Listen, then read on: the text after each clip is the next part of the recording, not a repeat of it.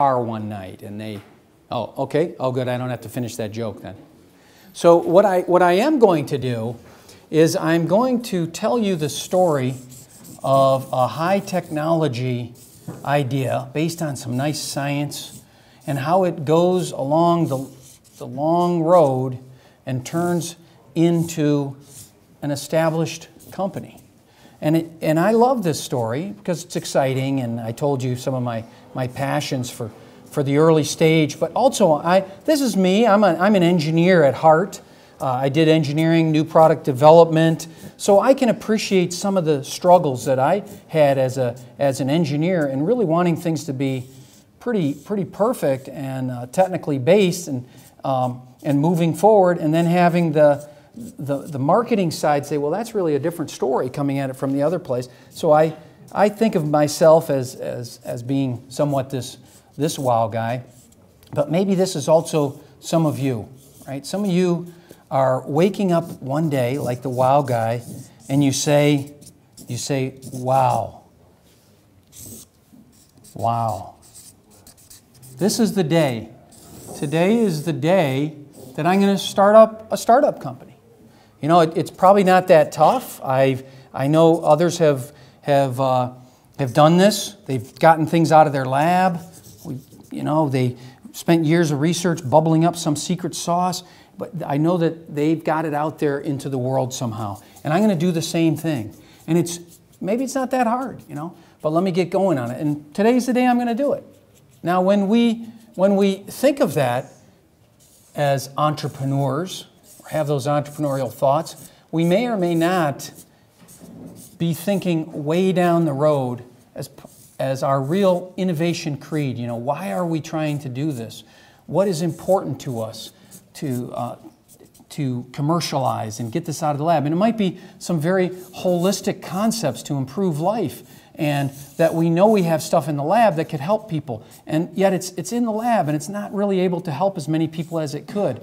And maybe wealth generation for ourselves. We think we can really commercialize this and make some money, and we'll talk a little more about the value in money in sorting ideas here a little later. But maybe some of us purposefully or indirectly are thinking that we really want to leave something behind that's bigger than ourselves, that's really can go on for a long period of time as an innovation engine.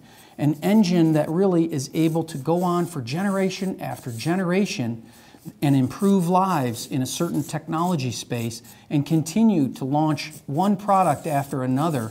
And these innovation engines are fantastic at taking in ideas in a certain space and figuring out what to do with them and shooting out new products, new product development, new products, and launching one thing after another into the world. And some of them don't come out the other side, but that's all right.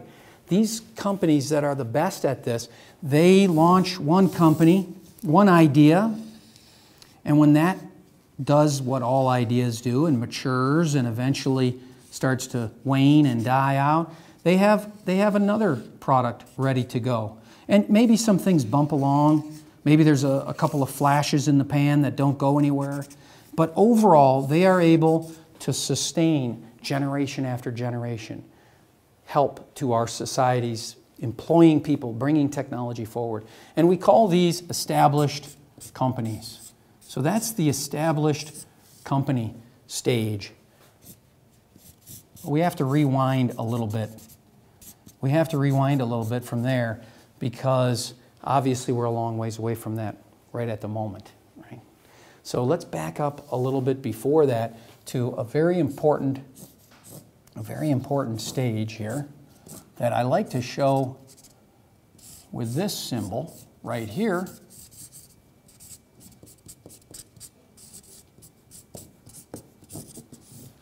And this is a cash register. So the phenomenal thing about this is we crank the crank, we turn the crank, money pops out because someone has paid us for our idea. Someone has decided that our idea is good enough that they're going to part with some money. They're going to part with some cash. And it's that is an amazing engine unto itself.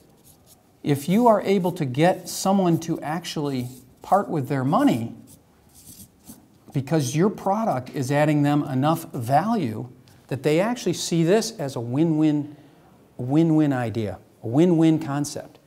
I am happy to give you money. I'm happy to give you money because you're giving me something that's of value to me.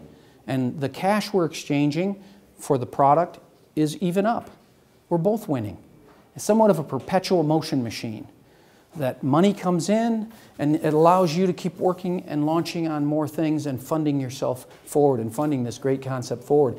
And as far down the road as it is shown in the picture, this is a phenomenal equalizer. It's a phenomenally important piece of the puzzle, is actually getting out there so that you are an emerging company. You are starting to handle things on your own with your own cash flow and getting people to pay for your products. That's still a little too far ahead. We're going to have to rewind a little bit more. So we're going to come over in here into the startup stage. Now the startup stage really is looked at in a little more process orientation in general, because we now can start to see companies when they're in here. Of course we can see these companies. We can pull into their parking lots and see employees and things. As we get way over in here, it's hard to see the company yet at this stage. As we go into the startup phase, people start to be counted a little bit, employees and things like that. We can't count them by profits necessarily because they're not making any yet. And the stages are a little more studied, and the stage gate process of bringing things forward is a little more mechanized. But it's not completely agreed upon, of course. And for the pharmaceutical type ideas, they're really going to take even longer and more stages of discovery and development and preclinicals, although our preclinical models are going to help over here to advance that faster. And phase 1, phase 2, all that. But let's just talk about 3 general concepts that occur at major stages that people tend to align with. And the first one is the concept of feasibility, that you have or are figuring out some pretty critical pieces of your formula and the business aspect of that formula, the commercializing aspect of that formula, and you're bubbling up a little bit of your bubbly secret sauce here as well. And you know that it can be done on Wednesdays only. For some reason it never works any other day of the week, and you don't really care because you know it at least works. You've proven some feasibility on that aspect of it. But you're also starting to think of some other aspects of the system. Possibly this fits into a system or has other pieces that technically need to be worked out. Maybe you have some kind of a micro lab set that you're working on that is going to also be unique, or for our diagnostic pieces or something like that.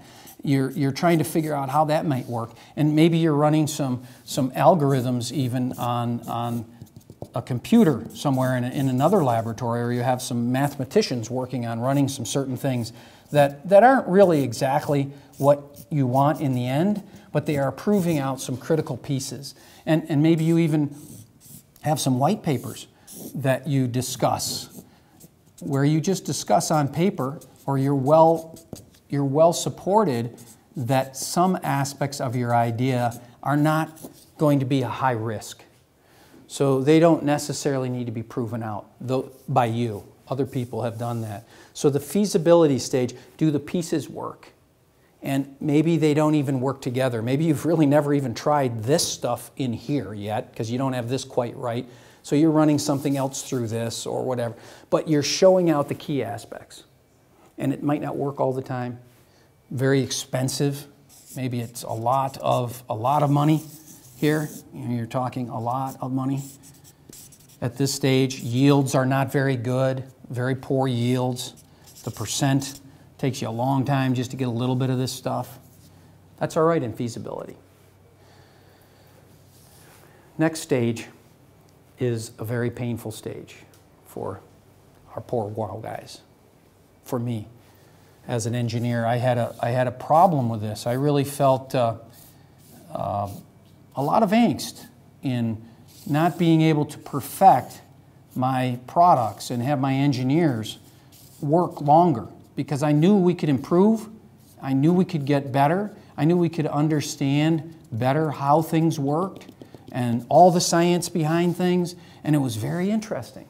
You know, maybe we could even invent some more stuff and put on some more benefits, some more bells and whistles that I'm sure the customers want. I was sure, you know, and always making this better. And from this side, I have the business folks and the marketing people and the sales people.